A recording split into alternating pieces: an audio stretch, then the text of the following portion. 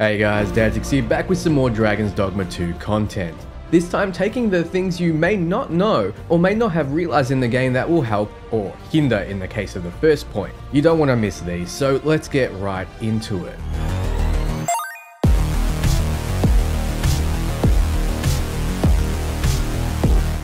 All I see in my comments is, this game is too easy. Why so damn easy? This doesn't work because the game's easy. Dan, why are you so handsome? Well, I have a solution to one of those problems. The game already has a built-in hard mode. It's called Into the Brine mode. You see, whenever you get a third and fourth pawn, you throw them straight into the brine. New tank? Into the brine. NPC? Into the brine. Kid you're escorting? Into the brine. If you play with only yourself and your main pawn, the mechanics that the devs wanted to come through a lot more. You'll need to understand enemy mechanics. You'll start to see that all the goblins, for example, aren't the same and attack you in different ways based on their subtype. If you have a healer on your squad, suddenly you're lacking the damage. Without a healer, you'll really feel it when you take hits. It's a proper hard mode where you'll need to make hard choices. The other benefit is you'll never have to deal with the massive game-breaking blowback of Dragon's Plague. You can further increase the difficulty by going Trickster and having your pawn be the primary way of dealing damage. And hey, if you want an impossible mode, into the brine with your main pawn and go solo. It'll get frustrating at times, but at least you don't have to listen to asinine ladder fetishes every 30 seconds. Seeker tokens are annoying to find, but give you some rewards that I'm sure a lot of you want.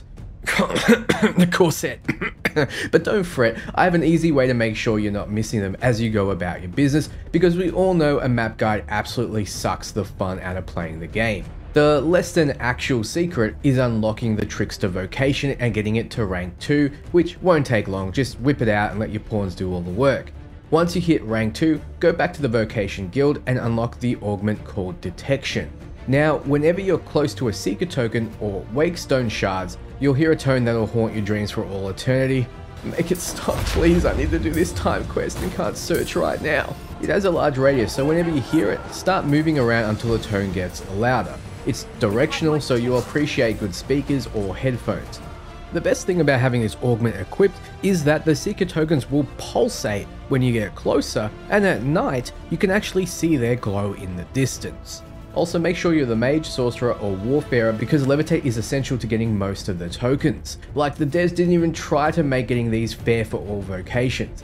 This is an action RPG, Itsuno, not a platformer. So if you're hunting for Seeker tokens, do it while ranking up those vocations. No matter what I say, someone in the comments says, Thank you for spoiling that. Hey, Medusa exists. Why would you spoil Medusa?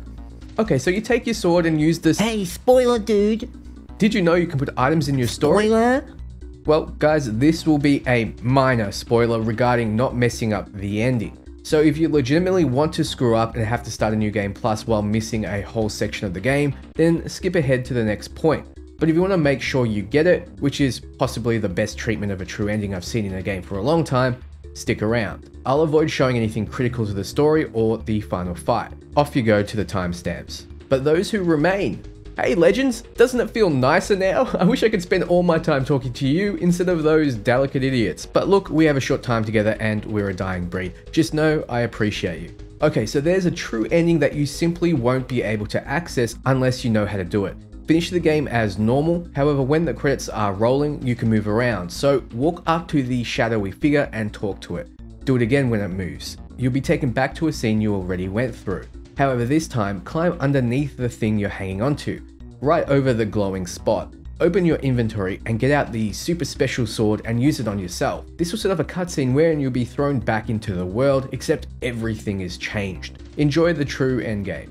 Go through it and you'll be able to start New Game Plus. Look, I don't want to make the game any easier for you Giga Chads who find it much too easy and want some kind of Dark Souls experience so you can simulate a sense of achievement from pain, but too bad.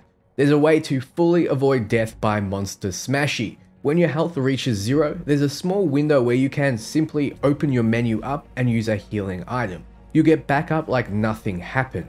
So glue a finger to the start button or exit key and never die again. The loss gauge will still go down, so you obviously can't do this forever, but it'll certainly save you using Wakestones. A lot of you know the scrap store exists and you can use it to create forgeries. First introduced to you when you're tasked with getting a J-Light orb for 2 idiots, so why not forge it and make them both happy? Well, I know I keep forgetting this place exists, but you can forge basically anything that's not gear. You can forge fairy stones and wake stones, but they won't work. You can, however, forge Newt Liquor, for example, which will let you finish the quest for the Warfarer vocation easily. You can and absolutely should forge the books you need to finish the Mage and Sorcerer Masteries because you'll want to do them both without the hassle. Copy the jail key you get from Grant.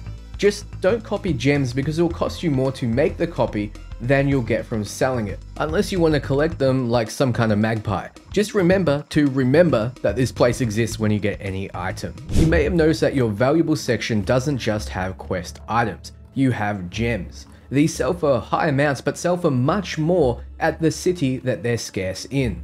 These are the Jasper, Onyx and Tiger Eye gems. Jasper selling well in Batal, Onyx selling well in Vern Worthless, and Tiger Eye selling well in the Elven Lands. In those locations you'll get double the value for selling them, so hold on to those gems until you're in those cities and don't forget you have them. Speaking of items you'll forget about, giving gifts to NPCs will raise their affinity with you, which is a hidden stat.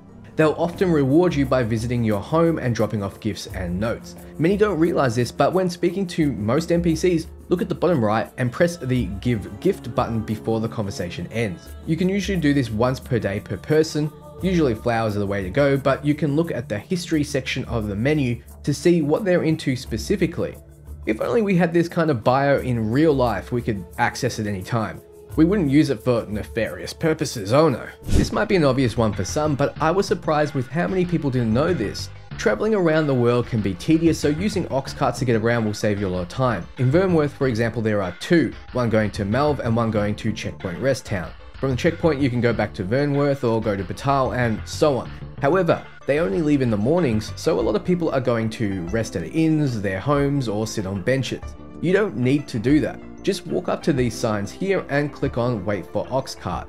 This will have you wait for the perfect time for it to spawn in the proper place, which doesn't always happen if you're resting on benches, as sometimes the ox carts simply don't load in properly. So get in your ox cart, you can then hit the snooze button and set off in your ox cart and absolutely not wake up to it being destroyed. Speaking of, it seems like there's an over 75% chance, at least from my testing, that your ox cart will be attacked, usually by a boss creature or a ton of little guys. So naturally the most expensive but quickest way to farm experience is by traveling to and from ox carts around the map. You'll be constantly stopped by creatures you can kill, and as long as you lead them away from the cart and stop it being destroyed, you can jump back on, get to your destination, and repeat the process. This will make time pass without wasting your time. So naturally, beasts will respawn in areas you are forced to walk through when the cart gets destroyed.